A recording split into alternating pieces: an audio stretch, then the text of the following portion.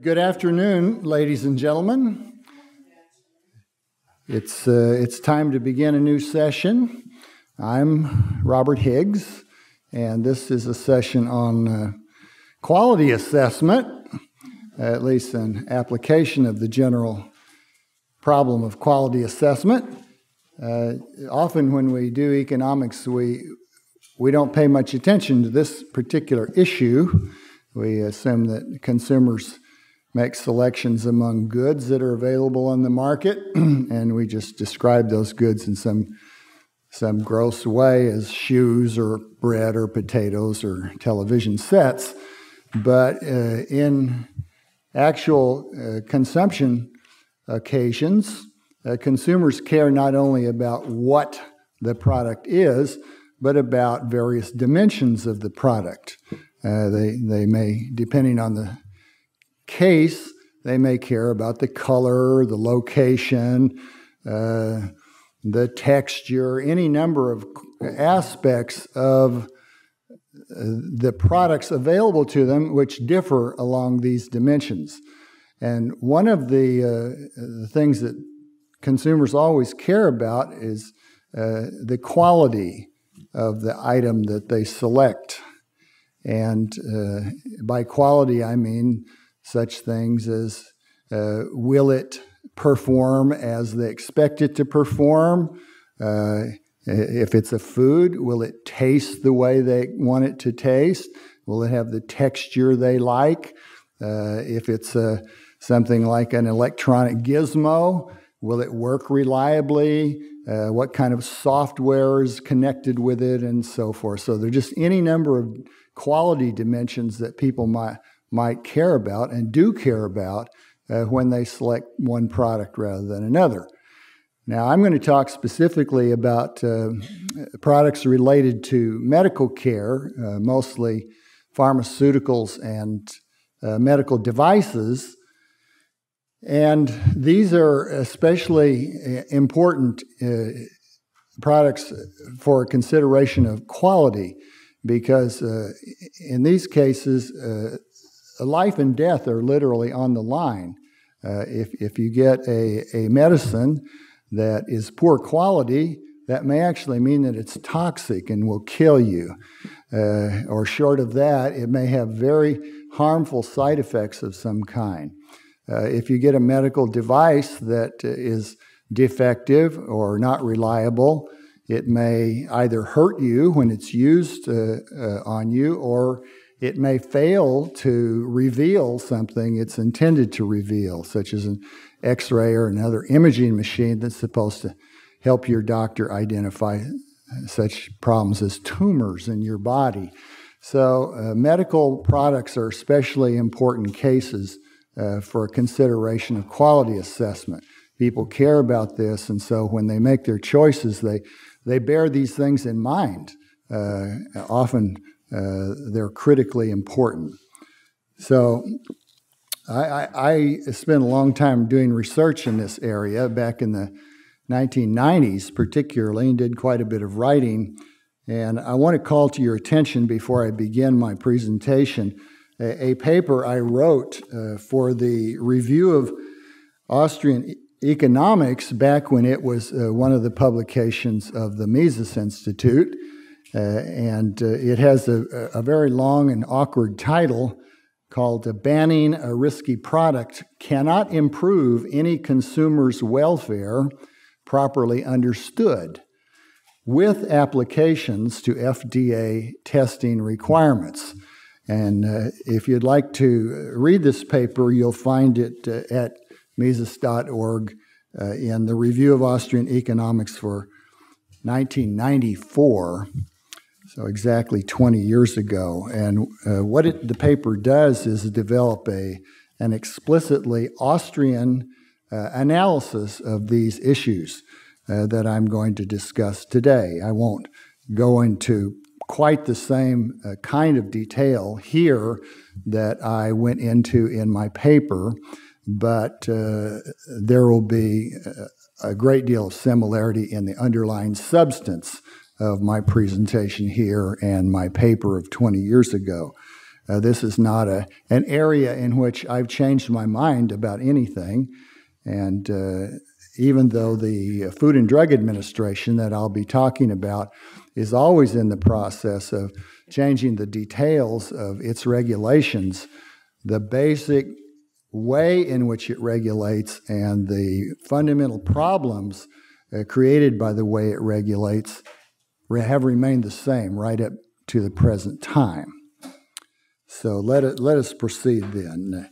If you were suffering from a serious disease, would you prefer A, that you and your doctor decide how to treat your ailment, selecting from all existing medical goods the ones that offer the best combination of benefits and risks?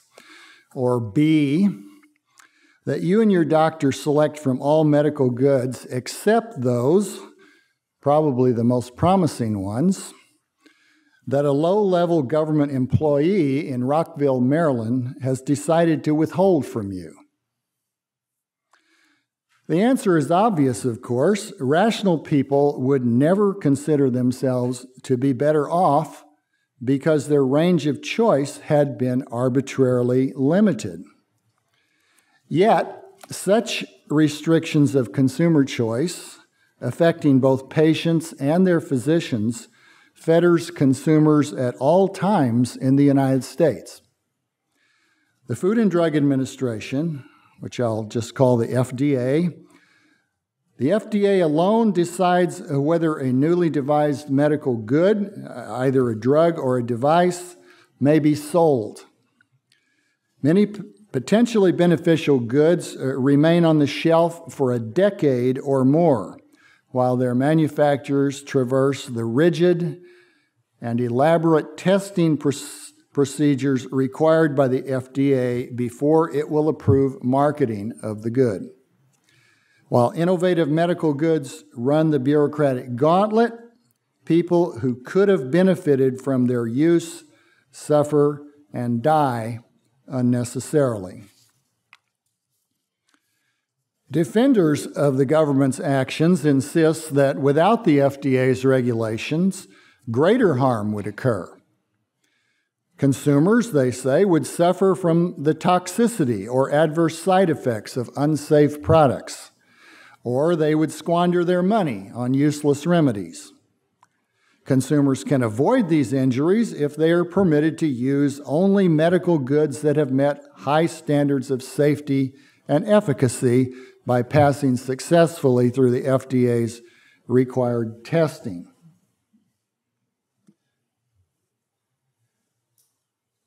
This is a quick summary of the major activities the Food and Drug Administration employs.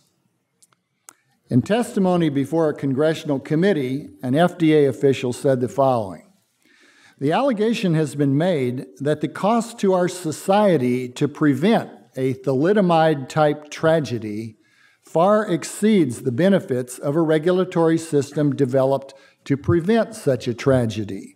We disagree. We believe that benefits which accrue to society because of our regulatory system are worth the cost and far outweigh any risks." End quote. This statement, which expresses the agency's standard line, is remarkable in at least 5 ways. First, it uses the most notorious medical tragedy of modern times to illustrate what presumably the FDA's regulation routinely prevents. The presumption is indefensible. Except in a freakishly unlikely case, one may not reasonably assume that an unrestricted manufacturer would sell a medical good giving rise to a thalidomide-type tragedy. Besides their ethics, manufacturers have good financial reasons, including product liability judgments and the loss of consumer confidence, to be careful about what they place on the market. Second, the statement I quoted stands alone, without any attempt to demonstrate that the lives saved and the suffering prevented exceed the lives lost and the suffering endured as a result of the FDA's regulation. It is merely a naked declaration, which the audience presumably should accept because it emanates from the self-proclaimed experts. Third, the statement speaks of the benefits and costs of the regulation as if they were experienced by society at large, rather than by specific individuals who differ enormously in their personal valuation of the costs and benefits and in their willingness to bear risk. It rests on the unspoken assumption that a single rule should apply in all cases, mocking the actual heterogeneity of people's preferences and medical conditions. Fourth, the statement confidently declares we disagree and we believe, while describing the balance of benefits and costs experienced by others. But only specific individuals can possibly know whether the benefits to them outweigh the costs to them. Neither the benefits nor the costs can be objectively assessed by third parties, nor may the benefits and costs experienced by many individuals be aggregated into a total or social valuation and thereby made comparable. There is no common unit of account in which the aggregation may be made. Who knows how to measure the depth of one person's fear or the breadth of another's relief? Fifth, the statement presumes an answer, the wrong answer, to the question posed by AIDS activist and FDA critic Martin Delaney. Quote, who should decide which risks are acceptable, the bureaucracy in Washington or the patient whose life is on the line?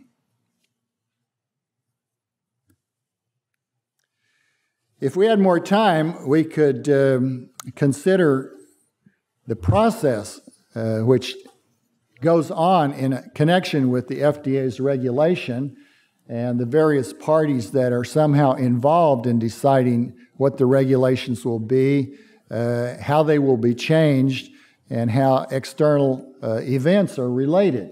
I've used this diagram in some of my writing to pull some of the main factors together, and what we have at the top is showing that here, as in many regulatory cases, there exists an iron triangle consisting of the congressional committees with oversight and budget authority over the regulatory agency, that agency itself, and then various interest groups, one of which, of course, is the users or patients, but the ones that are most often involved in the process are actually industry groups, manufacturers for the most part, but also some so-called public interest groups get involved, some of the most important ones being shills for trial lawyers who are always angling to get the FDA more authority so that they can help their lawyers more effectively bring lawsuits against manufacturers, which sometimes have big payoffs.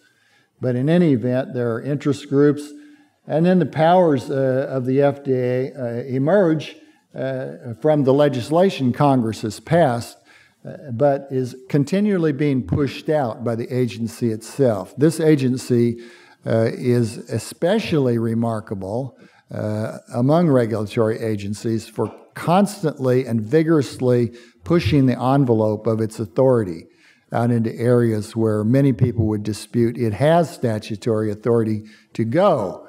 But it's always been a very ambitious agency politically, constantly striving to gain more control over markets and over the actions of consumers and providers of health services. So there's a constant pushing, and the result of that pushing out of the FDA's authority is a diminished scope for individual action, by patients, doctors, and providers of medical goods. In other words, there's a contraction of the realm of freedom people have to act within. It's especially important that in this area, shocking news events have a big effect on the course of regulatory dynamics. If there's something like a thalidomide tragedy or back in the 30s, elixir sulfanilamide was a drug that killed more than 100 children and led to the passage of the Food, Drug, and Cosmetic Act of 1937. Such events as that are widely reported in the newspaper, get all the public up in arms, and there's a certain kind of diffuse demand that something be done. And in reaction to that sort of demand, members of Congress are very eager to leap into the breach and be seen as responding to the public's demand for greater safeguards. But the upshot is that these safeguards are very often not beneficial in the way that they're represented to be, and I'll go on to talk more about that. The people who make decisions at the FDA respond to incentives, just as people do elsewhere.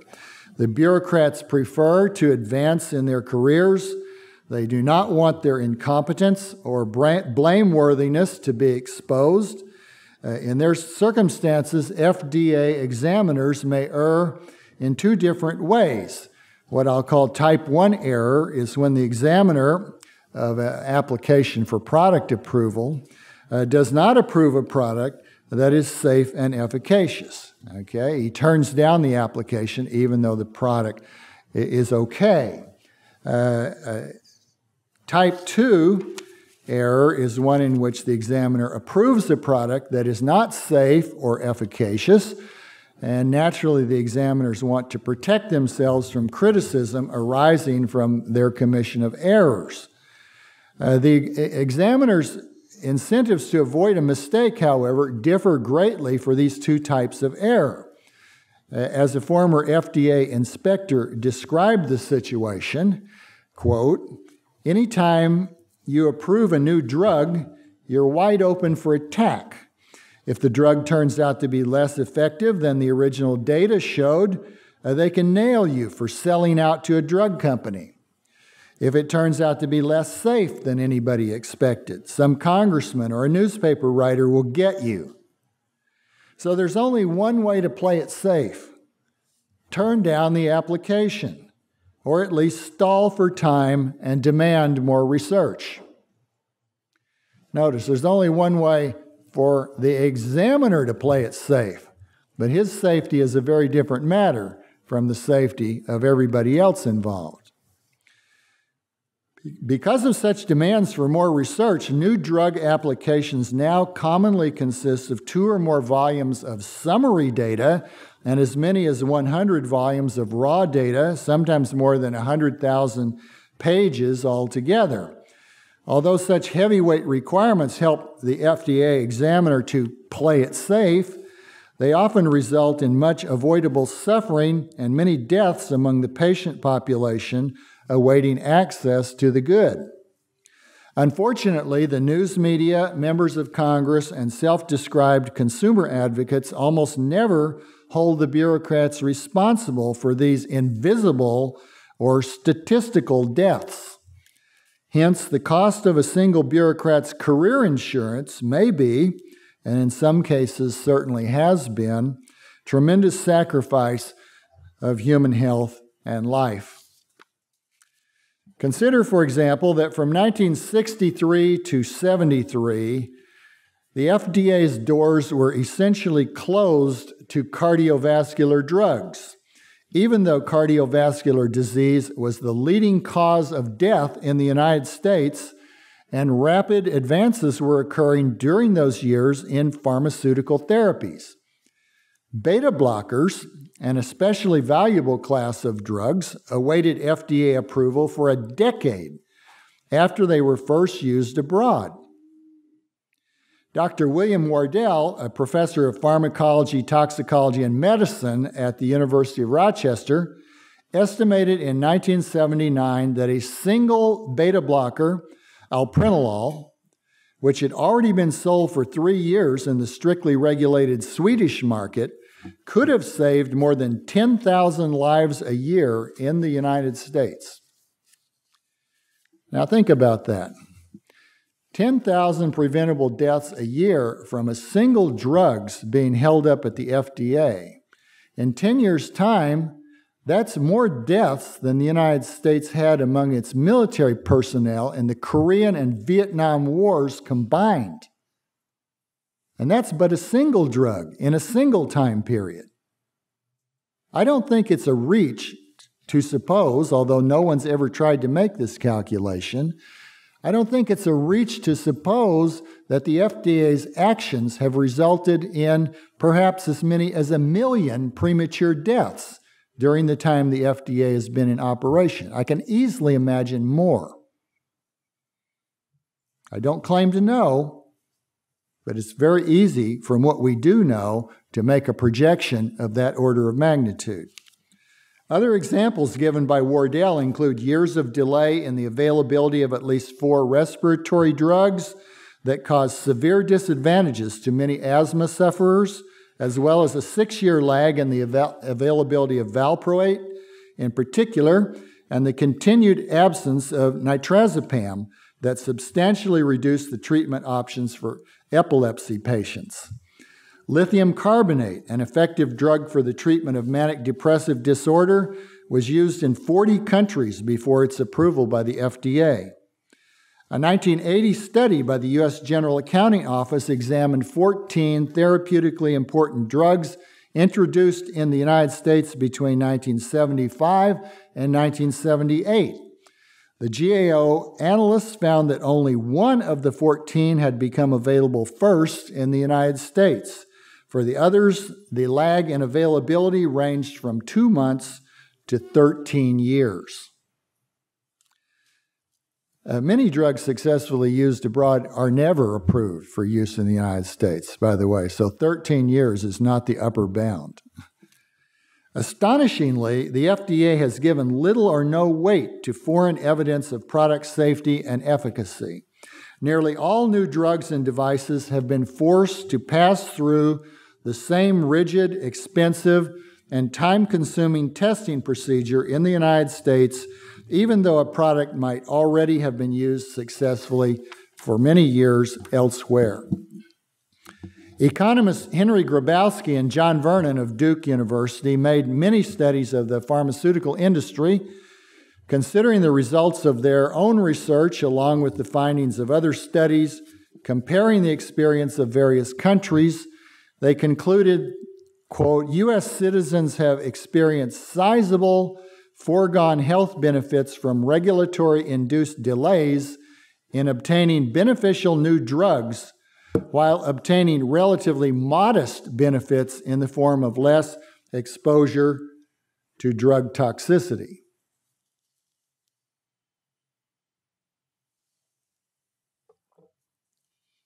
Perhaps the most damaging consequence of the FDA's regulation since 1962, when the testing requirements were made much more rigid and time-consuming, is the slowdown in the rate of innovation. In view of the high costs of securing FDA approval to market new products, many manufacturers conclude that otherwise promising R&D projects will not be profitable. As a result, beneficial new drugs and devices are never created. Suffering and death that might have been prevented continue unabated.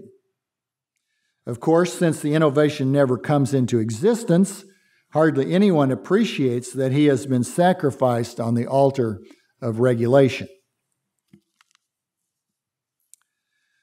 The rule of law means much more than the requirement that the legislature authorize an exercise of power by the executive branch of government. As classical liberals understand it, the rule of law requires that the law be clear and understandable, that penalties for violations be predictable, and that the law be applied equally to everyone, including members of the government. The FDA's actions, though broadly sanctioned by legislation, failed to satisfy these criteria. In stark violation of a genuine rule of law, the FDA's actions are frequently arbitrary and capricious, sometimes even blatantly unconstitutional, as when they restrict freedom of speech and the press, which they do on an extensive scale. In the medical device industry, where the FDA conducted a jihad during the early 1990s, manufacturers remonstrated that their cited violations of the agency's good manufacturing practice regulations often arise because the regulations are vague. Even companies that genuinely try to comply fully with the U.S. GMPs, good manufacturing regulations, according to one official, can find themselves cited for violations. I've seen many examples of this myself. Companies whose products are esteemed by customers have been forced to stop production because their paperwork did not satisfy the regulators. The Health Industry Manufacturers Association complained that the FDA, quote, has not made clear the type of data it wants to see, and therefore the companies had to make a series of information submissions, hoping that something would satisfy the regulators. Sometimes the FDA requests one type of study, then changes its requirement and requests another type after the company has completed the first one. Health Industry Manufacturers Association Director Alan Magazine described the device approval process as a giant guessing game. Supplicants can expect no reliable guidance by asking the FDA what is required. The agency does not respond to inquiries expeditiously. When it does respond, the response often lacks substance. Moreover, after years of countermanding the informal device given to regulated parties, it recently announced that it would no longer be bound by its own formal advice. Did you hear what I said? It announced that it would no longer be bound by its own formal advice. Indeed, the head of the FDA's drug surveillance branch stated, quote, "We used to say that if a company made certain changes, then we would probably not take any action. Now we won't. Now, even if they make the changes, they might end up in court. We want to say to these companies that you don't know when or how we'll strike. We want to eliminate predictability." Think back to what I said about the rule of law. Predictability is of the very essence of the rule of law, and here we have a government official publicly declaring that he will not make his regulation predictable at all. That a so-called civil servant would make such a statement is stunning. Recourse to the courts, which is costly, time-consuming, and full of uncertainty, holds little promise of protection in view of what Professor Wardell called the extreme vulnerability of the industrial firm that argues with the FDA. Without a search warrant, the FDA may inspect a company's plant and records at any time. Because the regulations are so numerous and so often vague, last time I checked, they took up 8 volumes in the Code of Federal Regulations. Because they contain such vagueness and are so numerous, inspectors can always find violations if they want to find them. In short, the agency possesses the power to destroy a company at will, to retaliate for past resistance, or to make an example by closing down the firm's operations or seizing its property. The FDA is known to everybody who's studied it carefully as highly vindictive, and you only at great risk challenge anything the agency does. There's a place for paternalism. It's in the family, where young children are incapable of making wise decisions for themselves, and where a parent linked to the children by bonds of love and responsibility, may normally be relied on to decide what is best for the children. But when paternalism becomes a form of government, when the individual freedom and responsibility of competent adult citizens are suppressed in favor of exclusive decision-making by a central planning board, no one should expect a healthy outcome. For more than half a century, Americans have been forbidden to make important decisions regarding their own health, decisions on which each individual's life and death depend. Of course, we've been assured by those who wield the power that they act only in our best interests. But anyone who makes even a superficial study of the FDA, its regulations, and its congressional overseers quickly discovers that the official line is far from the truth. This government agency, like all the others, is a political institution, swayed by the ceaseless quest of its leaders for position, publicity, power, privilege, and perquisites, all associated with a big budget and a far-reaching agenda. It's a mistake to suppose that the FDA acts or even attempts to act so that, all things considered, suffering and loss of life are minimized. Instead, responding to the asymmetrical incentives created by the reactions of the news media, certain members of Congress, and so-called consumer advocates, FDA officials systematically strive to avoid type 2 errors while disregarding type 1 errors. Not relishing the negative publicity sure to follow their approval of medical goods that later cause harm, even relatively slight harm, they adopt the role of obstructionists, requiring ever more stringent, expensive, and time-consuming testing before allowing goods to reach the market. That avoidable suffering and death routinely occur while they drag their feet and protect their careers does not sway them, because hardly anyone holds them accountable for the harm caused by their type 1 errors.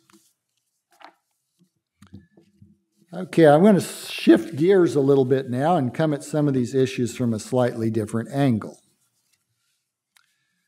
Risk attends the use of medical goods, as I've said, whether used for diagnostic or therapeutic purposes. The consumer may suffer directly because of adverse side effects or indirectly by using a particular good instead of a more beneficial alternative.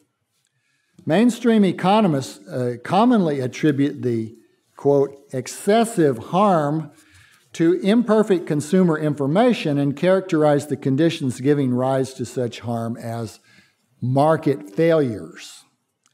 These economists conclude that government provision of information and government regulation of the terms on which medical goods may be sold or used can remedy the failure and produce a more efficient allocation of resources. This way of thinking about the issue is incomplete and seriously misleading.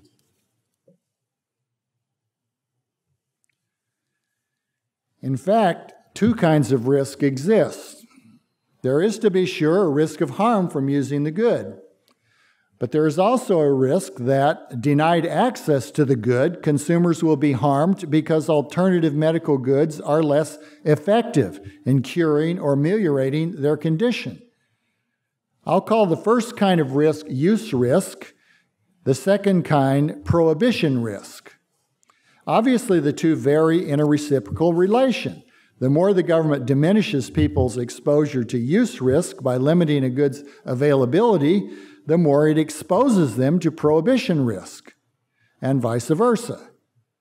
Notwithstanding the common characterization of the problem as one of imperfect consumer information, the underlying risks cannot be banished by decree. They are inherent in the state of scientific knowledge and technical skill. The vital issue is how to optimize exposure to the two kinds of risks, balancing them so as to maximize the welfare of consumers. My concern now is to analyze how the allocation takes place under government regulation of the sort carried out by the FDA and to contrast the system with the allocation under an unimpeded market process. My general conclusion is that the market brings forth a superior outcome, especially in the long run. It's instructive to consider this issue along the lines pioneered by Mises and Hayek and developed further by their Austrian school followers in the analysis of central planning. From this analysis, we know that socialism cannot succeed if by success one means the attainment of maximum feasible satisfaction of consumers' wants. Information about resource endowments, technical constraints, and consumer preferences is dispersed among the population. Moreover, this information is always in flux. Central planners have no effective means of collecting the relevant information. Even if somehow they could collect the information, it would be obsolete by the time they could implement plans based on it. Ever-changing consumer preferences cannot conceivably be known by central planners. The consumers themselves don't know exactly what their preferences are until the moment they act upon them. At that time, they have demonstrated preferences, as Murray Rothbard called them, demonstrated preferences, but notwithstanding the usual assumption in neoclassical economics, they do not have a stable, all-encompassing indifference map in their minds. And even if they did, it would be inaccessible to anyone else. It would be pointless for the government to conduct a survey to discover people's preferences. Opinions are one thing. Demonstrated preferences in which consumers necessarily bear real opportunity costs known only to them are something else. And these are the only preferences that count in the maximization of consumer welfare. This kind of analysis can also be applied in considering the allocation of risks associated with medical goods. Only individual consumers who are free to seek whatever professional advice or other information they consider worthwhile can evaluate the risk of using a medical good and the risk of not using it and determine the point at which, weighing the two kinds of risk, they judge the use risk to be acceptable. Consumers alone are in a position to compare the prospective pains and pleasures inherent in the decision and to determine when the risk of not using the good outweighs the risk of using it. Others, any others, have no way to intuit or simulate judgments of this kind. Only the risk bearers themselves know the scale of values on which the opposing risks are weighed, the units in which the prospective disutilities of risk-bearing are measured. If outsiders presume to make the decision for those who actually bear the risks, their intervention represents nothing more than the pretense of knowledge, for which Hayek indicted the economic planners, macroeconomists, and neoclassical welfare economists. The intervention compounds ignorance of consumers' true preferences with government coercion. To believe that such heavy-handedness can improve the welfare of consumers is sheer paternalism and bad economics. Apart from the fundamental incapacity of government regulators to solve the relevant allocation problem, it is folly to think that they would do so even if they could. Public choice theory and careful observation alike teach us that regulators tend to seek their own interests rather than any public interests. To preserve their budgets and their prerogatives, they respond to the dictates of their political overseers, elected politicians, who themselves seek re-election and self-aggrandizement and do not shrink from twisting the truth and burdening the public in that quest. Knowing that the polity responds disproportionately to crises, politicians and bureaucrats exploit notorious events such as the elixir sulfanilamide tragedy of 1937 and the thalidomide affair of 1962 to justify great extensions of their authority. As a rule, they employ their powers with heavy emphasis on the short term, readily sacrificing longer run and widely dispersed benefits for immediate, concentrated, and often spurious benefits for which political credit can be claimed. In making decisions that allocate use risk and prohibition risk, the regulators systematically regard the former and disregard the latter. This imbalance makes good sense for them, regardless of its unfortunate consequences for consumers. If adverse side effects cause serious or widespread harm when consumers use a government-approved good, those who approved it will be held accountable by the news media and congressional overseers, with consequent jeopardy to their bureaucratic careers. Regulators, therefore, as we've seen, are loath to approve any good until it has undergone extremely exacting tests, which typically require more than 10 years to complete for new drugs, more than 10 years of testing.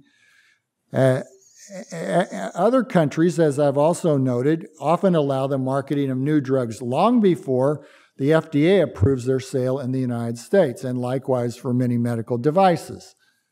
In contrast, if people suffer preventable harm, even if the suffering is extensive and lethal, while a medical good undergoes an extended period of mandatory testing, the regulators are unlikely to be identified by the media as responsible for the suffering, and many people will be unaware that a potentially beneficial good is being kept off the market.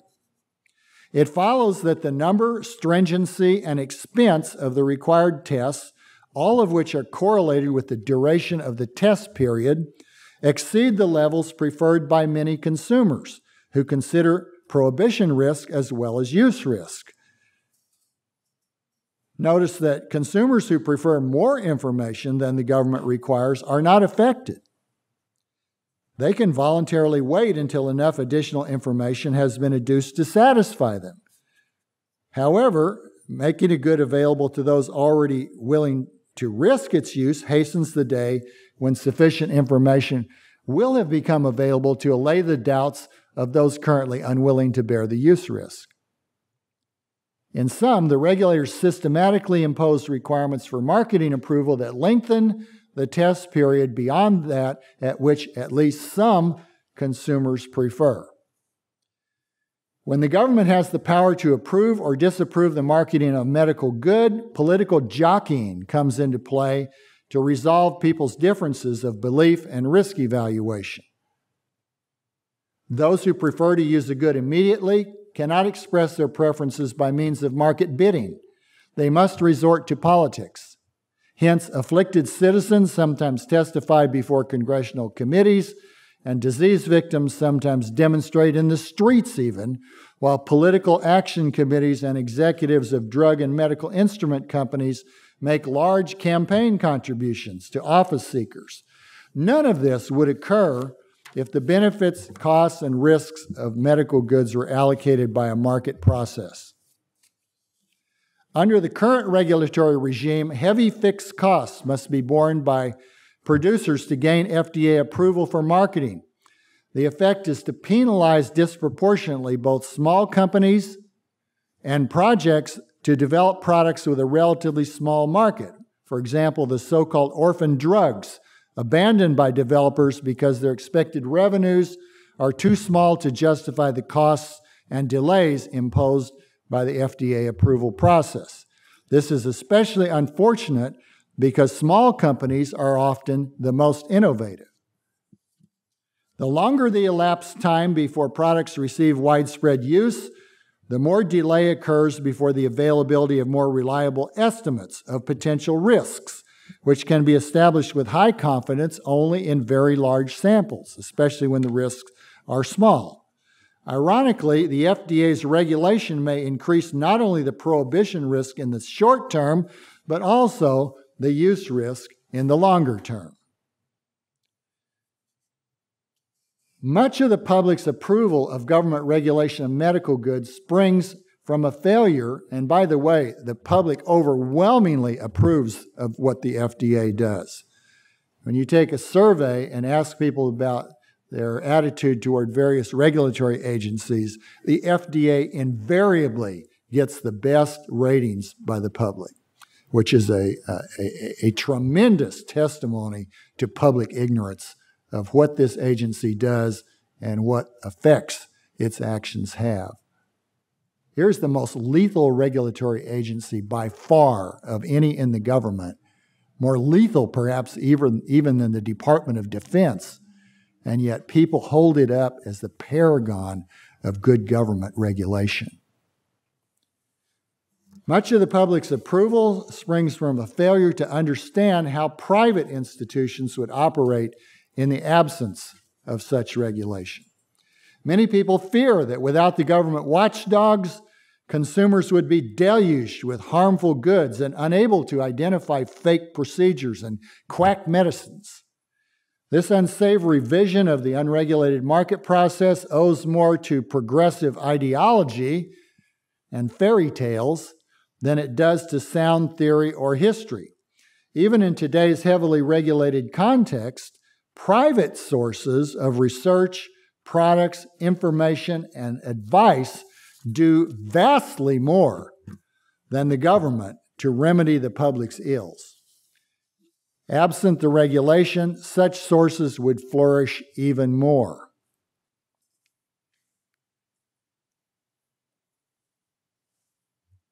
Here are a few items that give us a vision of what would happen without the FDA's product bans.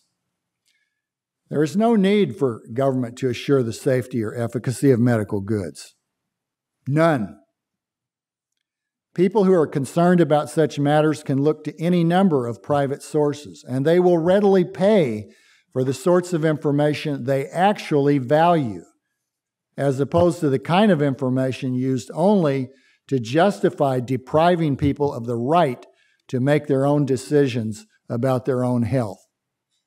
Medical and pharmacy associations, for example, might reinstate certification schemes for drugs and devices, like the Seal of Acceptance program operated by the AMA between 1929 and 1955. Private information services, which already flourish, could be greatly extended. Private organizations such as the Consumers Union, which publishes consumer reports, and the Consumer Federation of America could do much more to inform the public regarding medical goods. The American Association of Retired People might redirect some of its activities from lobbying to advising the elderly about medical goods. Manufacturers themselves, if legally free to do so, would have a strong incentive to provide information about potentially harmful or ineffective goods offered by rivals. Trade associations could establish and police standards. Quality could be certified by an organization such as Underwriters Laboratory, a private organization that currently tests electrical appliances to ensure that they meet strict standards. Insurance companies with policies covering manufacturers for product liability judgments would play a much stronger role in the absence of the FDA. If you're a libertarian, as I suspect some of you are, you've no doubt had discussions with people who are opposed to libertarianism, who tell you that you're just dreaming about how markets would work if we didn't have all the government regulation we have now. And they think you're inventing what would happen. But in fact, because these problems are real problems, and because what the government does not actually meet the requirements that people have for information and quality assurance, the market already provides what people value. And I want to call to your attention just one such organization called ECRI, recently renamed itself ECRI Institute. When it was founded in 1968, it was called Emergency Care Research Institute, and concentrated its activities on studying and evaluating problems and solving problems associated with emergency care devices such as defibrillators. But since then, ECRI has expanded in all directions to maintain enormous databases of problems associated with medical devices and drugs, of procedures used by healthcare providers, and to serve a whole variety of other purposes that people value. ECRI is a not-for-profit organization that takes very great care to ensure that its employees have no conflicts of interest. If you work for ECRI, for example, you may not own shares in any pharmaceutical or medical device company. So here is a magnificent organization, independent of the government, and yet one that is so good that it's one to which people all over the world go for information, advice, and solution of problems that arise in their own use of products. I saw this myself, and I actually became acquainted with Joel Noble, the doctor who founded ECRI in 1968. I encourage you to just Google sometime when you have a while, ecri.org, and look at what information is available at the website. I think you'll be absolutely amazed. Okay? This is only one example of how not only is the government not providing what people value, but even though the government won't get out of the way, other people have stepped into the breach to give people what they need and what they do value and what they're willing to pay for. ECRI has some of the best experts. FDA is always holding itself up as the gold standard of expertise and science, which is a complete misrepresentation of the truth. I dare say there is not one single minute issue on which the people at the FDA are the best experts in the world. Not one. And very often they're way behind the curve. So once again, what we've got here is a body of government lies propping up what amounts to a fatal form of regulation. People who are concerned about these matters can look to any number of private sources, as I say, ECRI being a great example, but only one of many. You might also check when you're Googling something called TUV, Product Services. TUV is an organization that started in Europe but has, again, expanded its business globally to evaluate and certify products. Not just medical devices or medical-related devices, but all kinds of goods.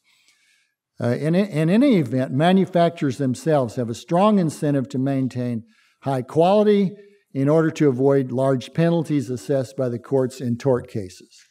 At present, many such private activities, though by no means all, have in effect been crowded out by the operation of government agencies. Well, let me wrap up here and reach some conclusions. The two most important questions in any economic analysis are, what is the alternative? And what happens then, and then, and then? It's basically what Henry Hazlitt taught us in economics in one lesson. Unless one has carefully considered the free market alternatives, one is not justified in concluding, as most mainstream economists have, that government regulation of medical goods, including marketing certification only after rigidly structured, very expensive, and time-consuming tests, improves consumer welfare. By the way, a new drug now, as I mentioned, takes more than 10 years on average to pass through the approval process, and the costs of getting through the approval process exceed $1 billion. The latest estimate I've seen is $1.4 billion. Now, that tells you a great deal about why small startups never make it through to become big drug companies. They virtually all sell their ideas to a big company because small companies simply can't finance $1 billion or $1.5 billion to plow through all the testing the FDA requires. The bulk of this is clinical testing using actual human subjects, which comes in 3 phases, each one larger than the one before, and involves thousands of test subjects and is immensely costly because of the record keeping associated with it. But the FDA has not only made clinical testing more and more onerous and time-consuming and expensive, but it's added new forms of required testing, such as post-approval study. After the drug has been approved for marketing, then the companies have to continue making very expensive reports and also demonstrating not simply safety and efficacy, but also demonstrating relative efficacy, meaning your new product not only has to be safe and efficacious for the indication it describes, but it also has to be a significant improvement over any product now on the market. This presumes, however, that basically all the patients are the same. They're the average patient in the studies. And one reason why you want similar products to come onto the market is that not all patients are the same, nor do these products work the same on everybody. People are medically almost unique in many ways, and what works on you may not work on me. What works safely on you may actually kill me, and vice versa. And if we have only one product on the market, what the FDA is doing is not only denying users access to a variety of possible remedies and testing and other types of services, but it's creating monopolies. The first guy who gets there and gets approval for a certain type of product stays there until somebody else can plow through the expensive test to show he's got a product that on average is significantly better. Okay? Of course, such regulation does diminish the risk. Indeed, by prohibiting all medical goods entirely, use risk could be wholly eliminated, at least legal use risk. A moment's reflection on that absurd extreme makes plain what is wrong with emphasizing use risk and ignoring prohibition risk. Whatever means one finds preferable for allocating the risk, the analysis is incomplete until one inquires into the ensuing consequences, not only the immediate ones, but the increasingly remote ones likely to flow from the chosen institutional arrangements. Government regulation inevitably leads to politicization, and its evolution reflects the shifting distribution of political power. Market processes permit consumer preferences to drive the allocation of inputs, outputs, and risks. Over time, one can expect government regulation to feed on itself and to ratchet upward with each notorious medical tragedy. Over time, one can expect the market process to respond to consumer feedback via the price system and to encourage the types of product innovation and information transmission actually valued by consumers. Of course, the market process will not produce nirvana.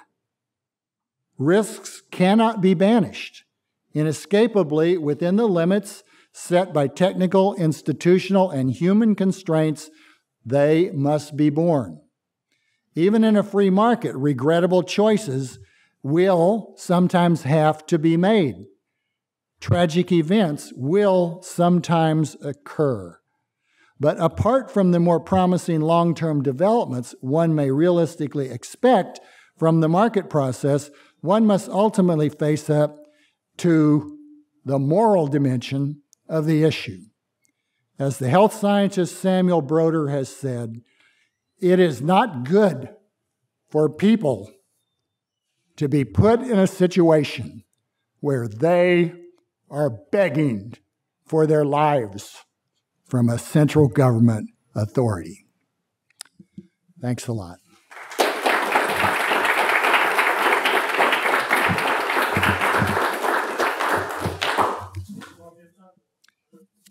Well, I'll take a question. If somebody has to go, then go. We watch golf, and there's arthritis drug that's advertised, and there's a disclaimer or an all these, and it literally says may cause tuberculosis, heart attack, plague, evidence. So when I see this, I think two possibilities: Right. Just covering yourself for a lawsuit, Yeah. or two, the corporation got their congressional sponsors to get the FDA to approve this drug that causes heart attacks. There's actually a third possibility, which I think is usually the case, and that is that what the FDA does, you have to do all these clinical trials, and the records you generate will not only tell you the outcome. You know, if it's a drug for blood pressure, it'll record not only what happened to the subject's blood pressure, but it'll record every other condition that each subject happened to have. And if some of them just happen to have tuberculosis and asthma and arthritis, even though it has nothing to do with the test you're making, that has to be reported by FDA regulation. So they do that because if they don't, the FDA will not approve their marketing.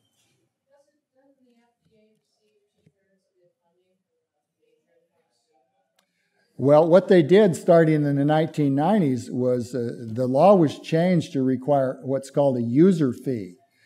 Because they were taking so long, the argument was, well, if the FDA had more money, they're always wanting more money, but if they had more money, then they could approve products quicker, okay?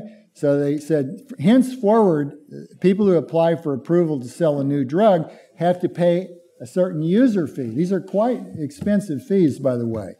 And so as a result of those user fees, the pharmaceutical companies are ponying up a substantial share of FDA's total revenue now. And of course, FDA loves that. What FDA did not do in exchange was speed up the approval process.